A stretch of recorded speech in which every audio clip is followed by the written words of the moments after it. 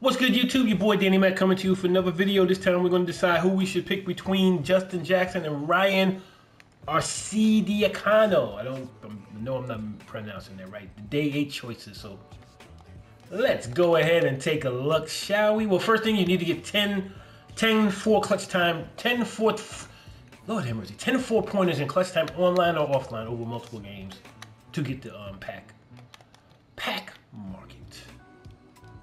Bracket Busters Day 8.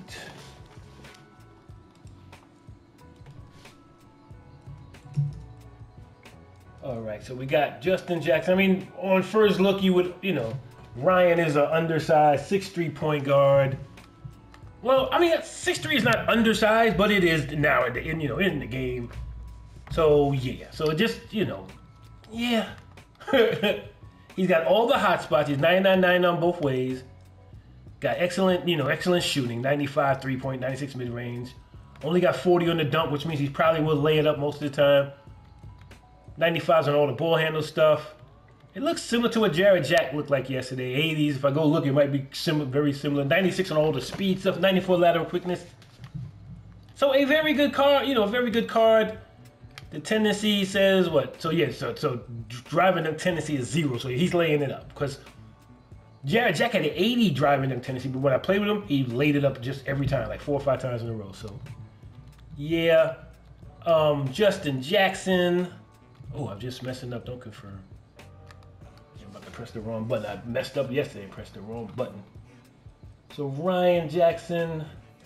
I'm sorry, Justin Jackson, excuse me. I'm just trying to pull them up on my computer here. So, they both won. Ryan has 39 goals, Justin has 38.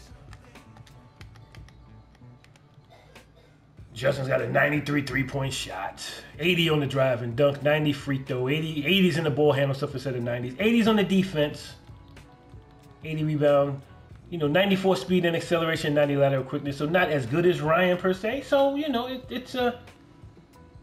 they both can play. Now Ryan is 6'8", can play shooting guard. That's a big deal. So you got a 6'8" shooting guard with a 6'11" wingspan right there. That's very nice. And these cards are more help you probably, well, it depends on where you're at. It may help you now in your ultimate lineup, unlimited lineup.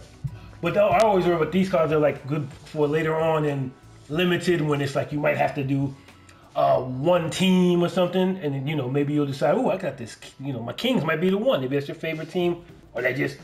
Or Spurs may be the one with Ryan. So it just depends on what you're looking for there. I'm trying to see here, so the Hall of Fame badges. He's got Agent 3, Amped, Blinders, Catch and Shoot, Deadeye, Guard Up, Limitless Range, Mini Magician, Clamp Breaker, Hyperdrive, and Quick First Step. So all of his are offensive badges. Ryan's got Giant, Slayer, Deadeye. Now he's got 3 defensive badges and 8 offensive badges basically for Hall of Fame. So interesting. So those are things to decide when you are deciding. Me, I am going to go with the 6'8" shooting guard. I mean, yeah, that's what I'm going to do. So, and there we go. Confirm. Okay. All right, you guys. Let's see here. I can go ahead and just show you a little bit of the player itself in terms of just well, I'm going to make a video on him anyway, so I'll make a gameplay video on Justin. So appreciate you guys checking out the video, man. If you're new to the channel, definitely hit the subscribe button for me. It'd be greatly appreciated. And definitely leave a like as well. Peace and love, y'all.